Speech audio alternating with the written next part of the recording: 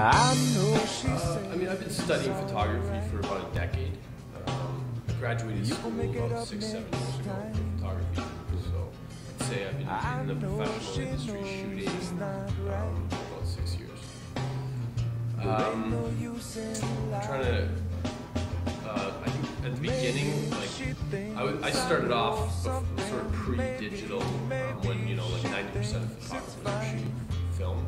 So I was part of that generation of shooting film, processing the film, trying to figure out how to get this film scanned, trying to learn Photoshop, in the dark room printing prints, and it's really expensive.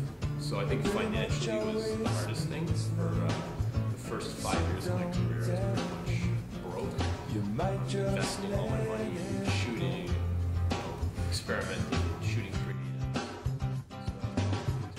Well, it was basically my hobby, and I didn't know what I wanted to do with my career, so I was kind of like, well, this is the only thing that I enjoy doing, so just turned it into a career. Went to school for it, studied it, built a dark room in my buddy's basement, you know, back in the day, and so I went from there.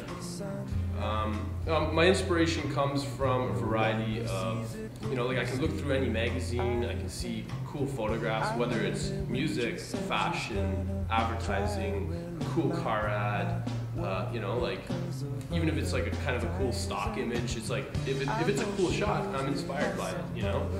I don't really sort of pigeonhole myself as like an advertising photographer, a fashion photographer, this type of photographer. It's like, you know, I'm pretty open with shooting a lot of different stuff. I'd say like, you know, like the majority of what I do is advertising, but I get inspired by like cool fashion shoots, you know, like, so I'm constantly doing creatives, like dabbling in a lot of different